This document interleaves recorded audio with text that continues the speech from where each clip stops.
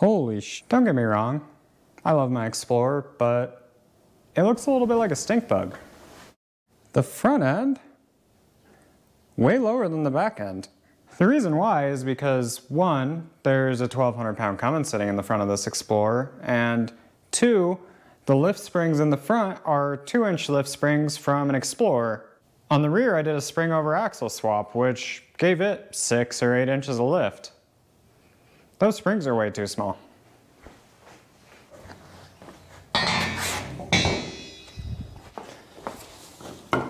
Luckily, however, these springs just came in, and I've even got some shocks to go with them.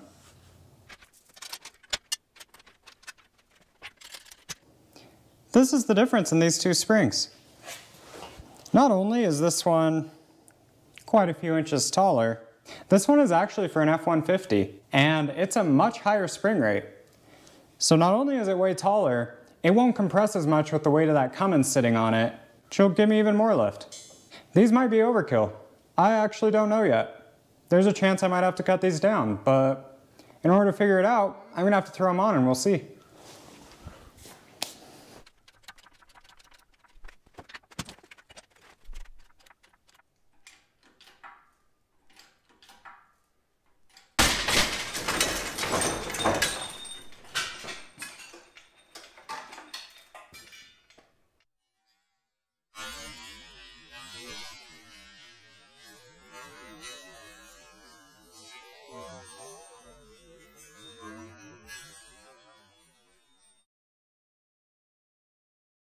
Well, that was pretty stupid.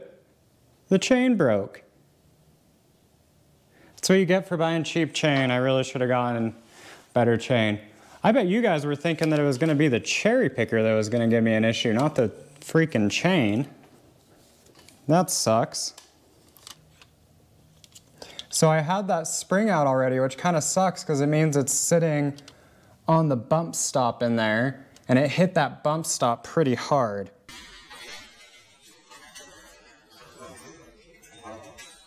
And the thing that's concerning about that is that's just in the factory location and whatnot. I never really set that. And because my bump stop wasn't set, I think that that arm probably ran into the frame pretty hard when it dropped. So once I pick it back up, I need to take a look at that arm and make sure I didn't damage it, because I'm pretty sure that thing ran into the frame since I don't have any bump stops set. That was exciting. Unfortunately, it was exciting in a bad way. I should have been more careful and used a better chain. Don't be like me. At the very least, if you're going to be like me, never stand in the line of fire of a chain like that, or underneath it, or anywhere that you could get hurt when you're overloading something like that.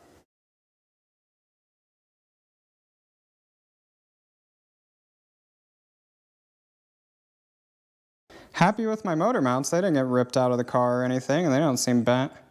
Transmission slammed into that a little bit where it was a little tight.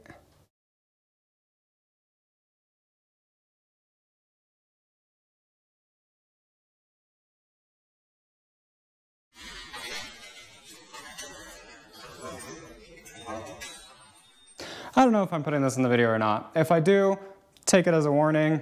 Be really careful. Use way more chain than you need to. Never be under it when you're lifting with something like a cherry picker, obviously. Never be to the side of a chain when it's loaded. I didn't get hurt, everything's fine. I don't think I damaged the vehicle, so let's keep on.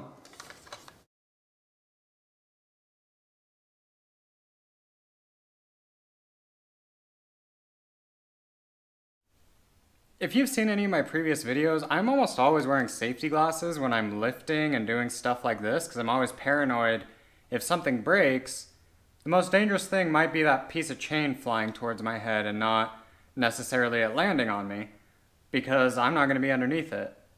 For whatever reason, I was not wearing safety glasses when I did that, so lesson learned. When I'm using chains, even if I might be being overcautious, I'm going to keep wearing my safety glasses from now on. Weird that the one time I don't wear them is the one time it blows up. It's funny how it works that way. And once again, good job, Harbor Freight cherry picker. It says 2 ton on it, and while I don't believe that it's going to do 2 tons, it lived up to that when the chain didn't, so what it's worth.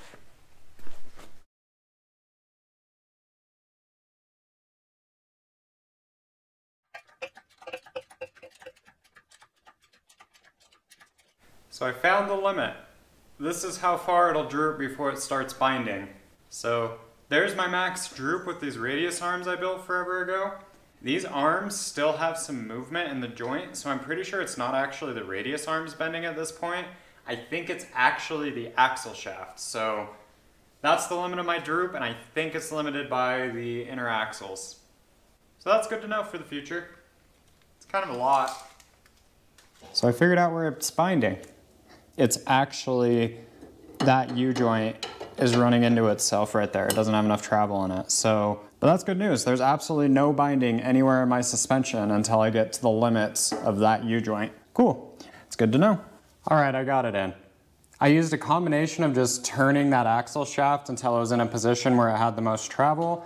And then it was only like a 1/4 inch from getting in at that point. So I just used a ratchet strap on either side as a spring compressor. Be better to use a spring compressor. I knew it was going to be tall. I didn't actually think it was going to be this tall. I thought it would be 2 or 3 inches too tall. It's more like 4 or 5 or 6. So the front's way too tall now. I figured when I bought these springs, I might as well get the springs that I knew were a little too long rather than the ones that might have been a little too short, because if they're long, I can cut them down, and if they're too short, I can't really do anything about it. So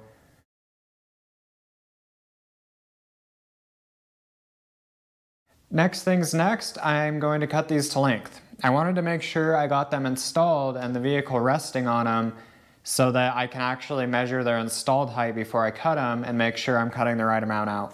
That also means my brake lines and everything will hopefully fit by the time I'm done too, so that's good. It might even imply that that axle shaft that was binding is actually okay. We'll see about that. I am going to need to extend my shocks though.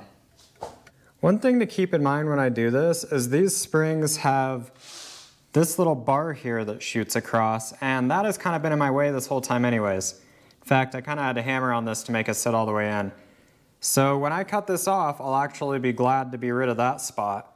The coil is not going to sit flat in there like it should, but I knew I was going to have to make coil spring retainers for this anyways because this didn't fit perfect, so I'll just make coil spring retainers and it'll be okay that the top of the spring isn't flat. Alternatively, after I cut it, I could come in and heat the coil that I cut in order to flatten it out and make it sit right up here, but I don't trust the stock coil retention system anyways. It's not that good, and I don't want to heat this up and ruin the material. I do feel comfortable cutting it with an angle grinder because it's 5160 steel, and even though cutting it with abrasives is going to heat it up a little, I don't think it's going to do it enough to matter on something like 5160. But I don't want to take a torch and flatten it out because that's going to be way more heat and I would be worried about it at that point. I don't want to have to heat treat these springs, so I'd rather just go with a custom spring retainer than worrying about getting the top of the spring to be the perfect shape. So at the risk of over explaining this, I just want to point something out that might be obvious to you, it might not. If I want to move this tire up by 4 or 5 inches, that doesn't mean that I cut 4 or 5 inches out of that spring. Change in this point results in a greater change in this point in height. One question you might have is, okay, so how much does it change by? Well, let's take a look. So how do we figure out how much we change the coil by in order to raise the tire by however much we want to raise the tire by? Well, let's say we have the pivot point there, the coil there, in the center of the tire there, a distance there of 34 inches, a distance there of about 14 inches, which leaves 20 inches there. Well, that's the same thing as having a triangle, and we wanted, say, a 5-inch raise in the position of the tire. We want to know what sort of lift does that correspond to on this. This is the same thing as having 2 triangles, and we want to know 5-inch is to 34-inch as X is to 20-inch. And that gives us our ratios. 5 times 20 over 34 equals the distance X that we're moving, or 100 over 34. which is basically 3 inches. If we cut 3 inches out of the spring, we'll move the tire up by 5 inches. Another way to say that is this 20 inches compared to 34 inches, that's our ratio. If we take this ratio and multiply it by whatever our height is here, that gives us what our height of the spring is for whatever height we want to plug in here. For every 1 inch of height we change the tire, we get 5/8 of an inch in our spring. So that's our ratio. That's what we need to keep in mind, is that the amount we cut out of the spring will be magnified by 8/5 to equal our wheel height.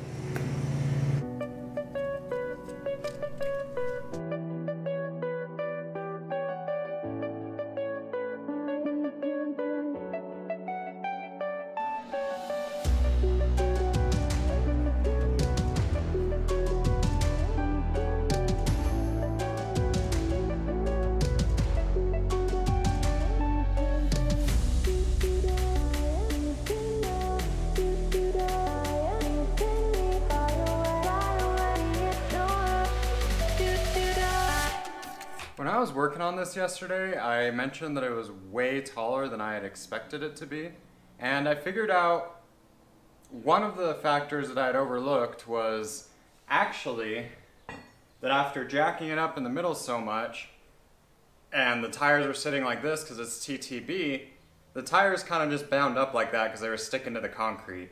So one thing that would have set me at actual ride height instead of how extreme that angle was is I just needed to pull out the tires so that they were sitting closer to ride height. I got the shortened coil springs in. This is how much I cut out of each of the springs. And so now I'm going to pull the tires out to see how much that changes the camber setting that's on them. That pivot's sitting at 24 inches right now.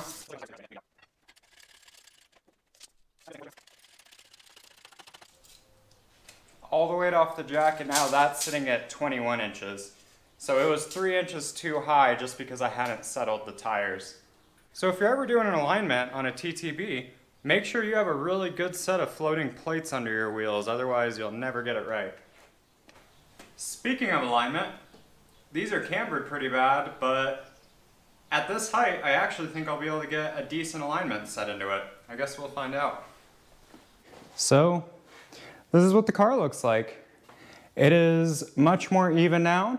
Full disclosure, it is about 3/4 of an inch lower in the front than the back now, but that's well within the margin of error. I'm just gonna run it like that for now, and once everything's settled and I actually have all the steering and everything in it, I'll remeasure it and make sure that that's actually where it's at. The next big thing I want to deal with on the front is I want to add coil spring retainers. This is an Explorer with a Cummins, obviously, and a Dana 50 front end out of an F250, the rear end out of a Ram 2500. I'm piecing lots of random parts together. And when you do that, things don't always interface correctly. Like, for example, these coil springs being out of an F150 for this F250 axle that's going in an Explorer wasn't designed for it, and it's not perfect. Not to mention me having to cut it as well. One way that I'm going to make up for that is I'm going to add coil spring retainers so that even though these springs aren't the perfect shape for the top of this coil bucket, you can see the diameter is a little too big and a couple things like that. Even though it's not the perfect shape, with coil spring retainers, I know it's not going to give me any issue. It's never going to fall out. I got the brake caliper back on. Let's see if my brake lines are going to be long enough or not.